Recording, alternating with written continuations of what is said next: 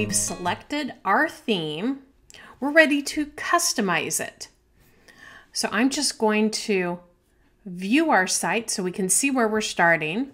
So this is basically just our blank theme, and it's a blank canvas for us to work.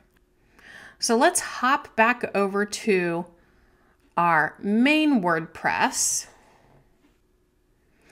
And on my dashboard menu, under Appearance, I'm going to choose Customize. Now remember, each theme has different elements to customize. And so if yours looks a little bit different than mine, that's the reason why. But you can always go back and check your documentation to find out how to customize things. Let's double check where that is first. So I'm going to close this out. And you can see up at the top of my page, there's my current theme.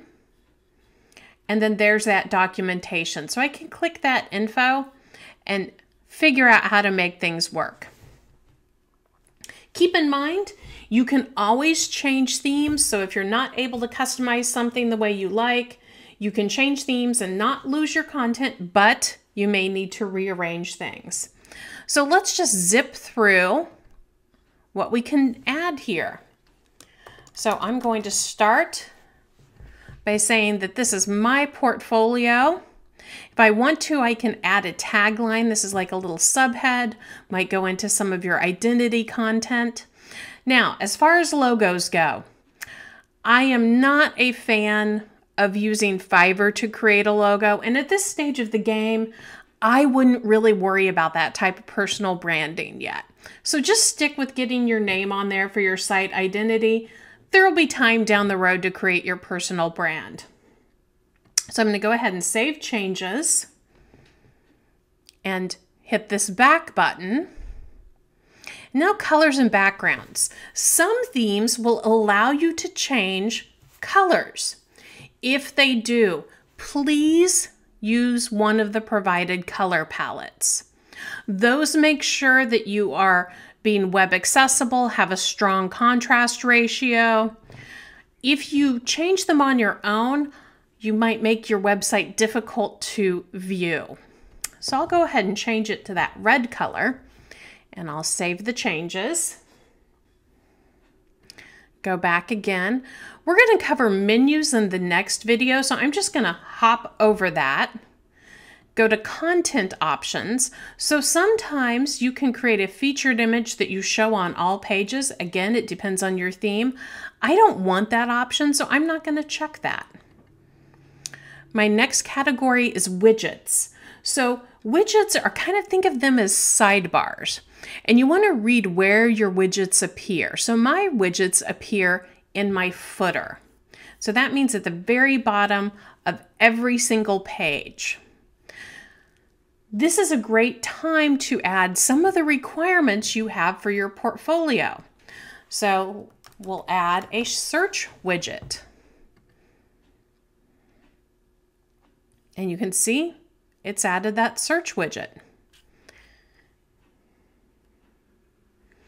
And I can add a contact me link. So what would that be? I don't need a map. So what I'm going to do is a text widget. And my title is going to be Contact Me. And I'm going to have my email in here.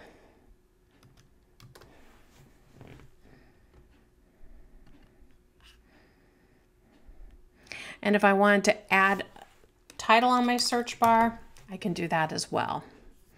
So you can see there's my contact me, there's my search bar, both at the bottom. So I'm going to save changes. Now you might have widgets that appear as sidebars on the right or the left. If you have a choice, it's best to have those on the right of your page. That way they're kind of off to the side and not in the way of content.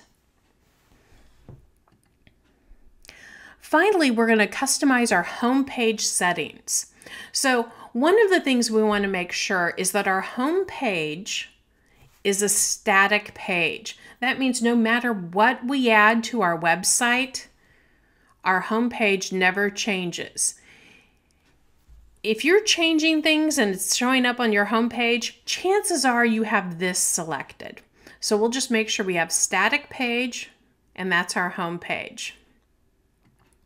These last two options, I don't need to worry about those because those are if I've purchased up from Pro or if I'm running a business site. So that gives us our basic customizations. In our next video, we're going to look at menus.